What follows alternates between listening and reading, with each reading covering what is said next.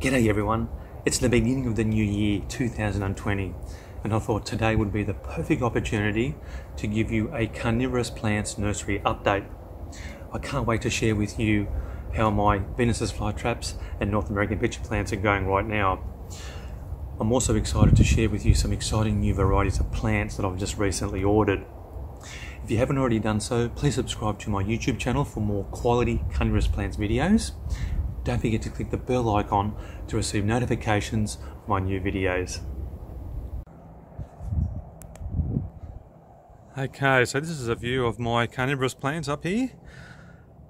We're well and truly into summer. It's the third day of 2020. Conditions have been very hot lately. A couple of days ago we had a day that reached up to 46 degrees Celsius. I couldn't believe it. I couldn't believe how hot it was. I'd never sort of experienced a day that hot. As you can imagine, I was quite anxious because my plants are grown outdoors all year round. The risk that you take when you grow them outdoors is that they're exposed to the elements, and that of course that includes heat as well. But I'm glad to say that the plants have exceeded my expectations, and I'm very happy to say that they came out relatively unscathed. I can't see any signs of burn around the edges of the pitchers. The only ones that I have seen a bit brown around the edges are the older pitchers, which were formed in early spring. That's quite normal as the pitchers brown off and get older. Of course, they do get replaced with the newer pitchers. So this one here is a Sarracenia flava. The variety is called Rupercapora. The pitchers being produced now are not as large or as wide as the one produced in spring, but they're just as beautiful and just as colourful. In fact, they're even more colourful than the ones produced in spring. And I think it's got something to do with the fact that their diets increase with insects as the season progresses. These ones here are actually taller than the ones produced in spring, and I'm seeing that in other varieties as well. This one here is a Sarracenia flava. The variety is called Ruglii. These are the older pitchers, and these are the beautiful pitchers that are being produced now. They're not as big, as I said, and they're quite a little bit taller than the spring pitchers. Absolutely beautiful. Here's another one here opening up. Now, as well as the hot days, as you may have heard, we have had our fair share of fires here. From the radio I just heard now, we've got about 180 fires burning here in New South Wales. The air quality has been absolutely shocking at times, to the point where there's been ash in the air, and my pitchers here are living proof of just how bad the air quality has gotten. And look at this one over here. This is all full of ash. You get spiders in here building their webs, and a lot of that ash has fallen into that web. So yeah, that just shows you just how much ash has been in the air. You can see here how it's sort of fallen around the edges of these pitchers. Despite the ash and despite the heat, I'm still seeing a lot of insects around these pitchers. And I'm also seeing a lot of them falling into the pitchers, which is always nice to see, being a carnivorous plants gardener. Now, as I said, I can't see any burns around the edges of the pitchers, but what I have noticed is some of them have actually fallen over a bit. Like this one over here. That's a Sarracenia flava, a Sarracenia leucophila, a Tarnock variety. I have noticed some plants where the pitchers have fallen over as a result of the extreme heat that we had a couple of days ago, and I've seen it over here as well. You can see this one over here has fallen over. It sort of coincided with the heat, so I'm pretty sure it's a result of that heat. What I do in this situation, I just simply get that pitcher and I try and prop it up against another pitcher like this, and it looks a lot nicer. Not only that, I look at these pitchers as the mouth and stomach of the plant. If you have one more pitcher standing up, like I have done here, then that means that there's going to be more insects caught into that pitcher and it's going to digest, providing vital nutrients to the plant. So yeah, if you see them falling over like that, just sort of prop them up while putting them next to some upright pitchers. I have seen a few broken ones here. That's because it does get a bit windy over here, and especially this side of my collection over here, it does get very windy, and with ones that are broken like this, I just tend to I just tend to sort of prune them off. You can see another one over here, but that's only a slight mishap. I've got another one over here as well. I'm going to have to provide a little bit more wind protection here, but overall I am very, very happy with those plants. They have surprised me as just to how resilient they are in this in the hot weather. What's really important is that you keep the plants well watered. You got to make sure that there's plenty of water in the water trays or boxes, depending on what you have. Here you can see I've got polystyrene boxes. The polystyrene does a great job of keeping the water nice and cool. So if you can keep that water as cool as possible and at a more or less constant temperature, your plants will be happy. And as you can see here, they will flourish despite the really hot days. Okay, so moving along here, I'm just going to show you these Venus's Flytraps. This is a G16 times G14. It's growing nicely. Now this one over here is another G16 times G14. What I find unusual about this plant is that it started off with these large traps at the beginning of spring, and now they've dived off those large traps, and instead all these new traps are being produced in the middle. I don't know why the plant did this. There's another one that did the same thing. So if anyone out there has experienced this, please leave a comment. Maybe if you have an explanation, leave a comment as well. It'd be interesting to find out what other growers have experienced regarding this this growth pattern. Now look at this one over here. This is a big mouth variety.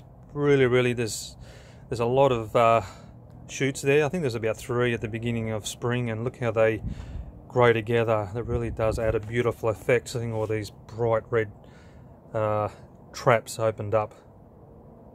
Of course, the redder the trap, that means that they're getting plenty of sunlight. If you don't give them as much sun, they won't turn as red as they are, like they are here. Another one over here.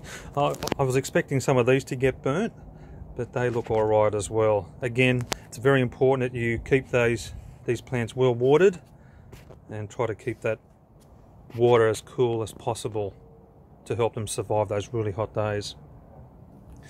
Okay, now this is what I wanted to show you. This is a brand new variety of carnivorous plant. This is a sundew, and this is a Drosera. Oh, what is it? Here we go. I should know this. Drosera capensis. That's right.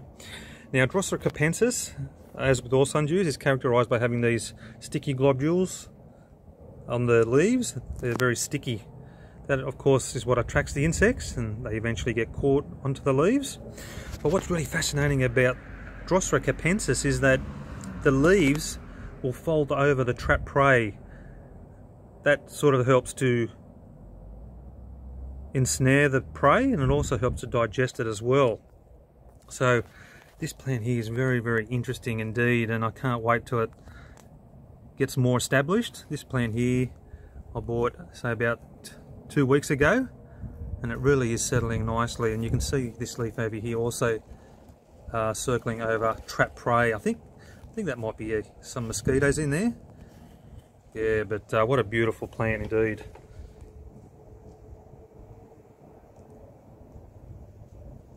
Alright, so moving along over here, I really love the look of these Sarracenia leucophila. So these are these traps here.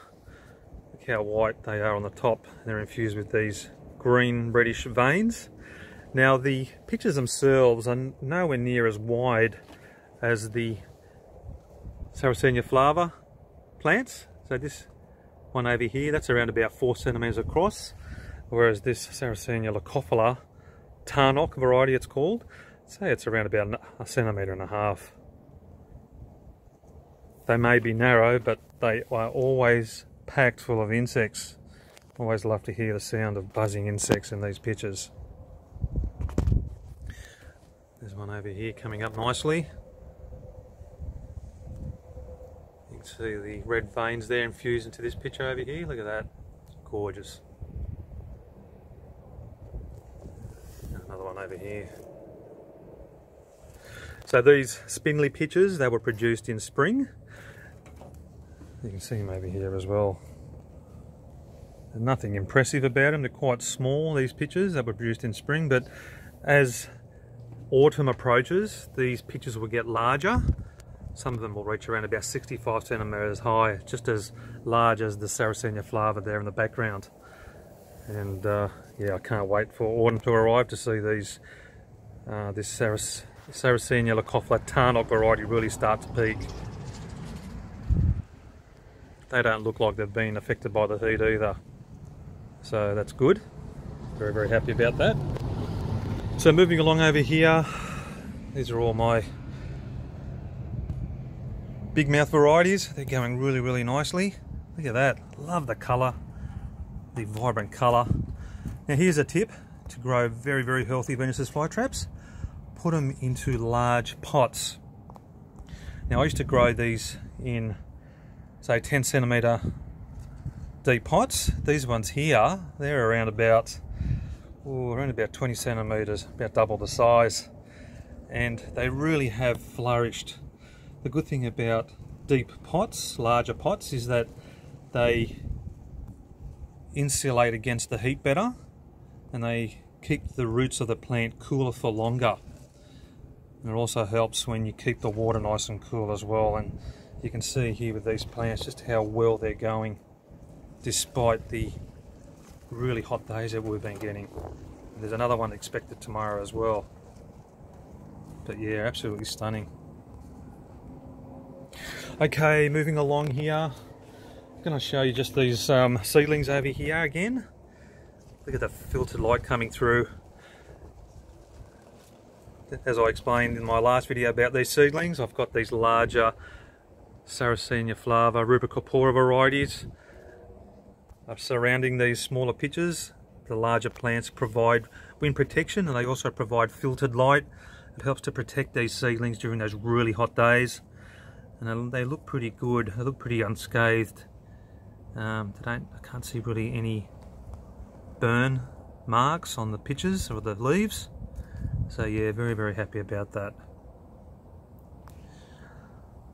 Okay, so moving along over here as well, more Venus's flytraps, looking good. Yeah, look at these colour formations. You love those deep red traps, absolutely gorgeous.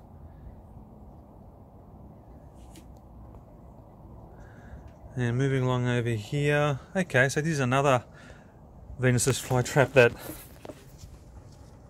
sort of started growing smaller traps.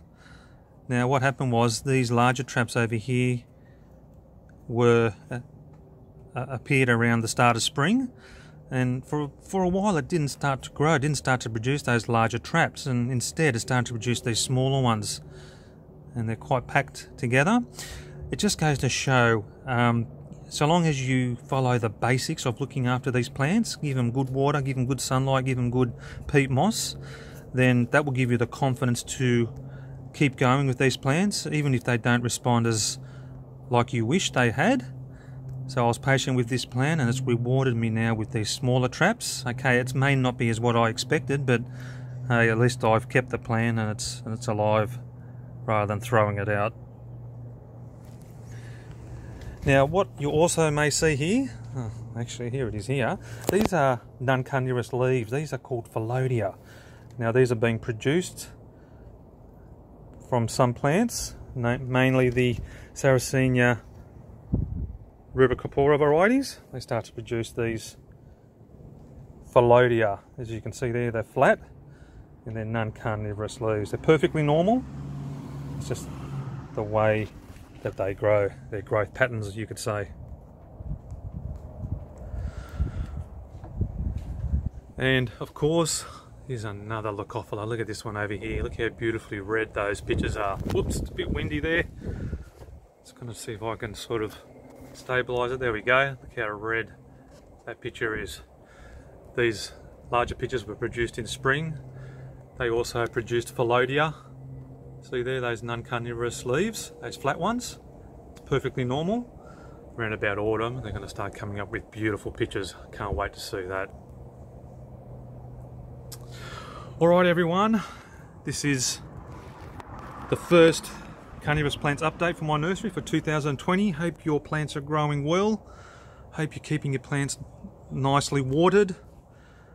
And let's hope we get this much needed rain, not only to water the thirsty plants out there, but to put out a lot of these fires which are burning across the state and other states here in Australia as well.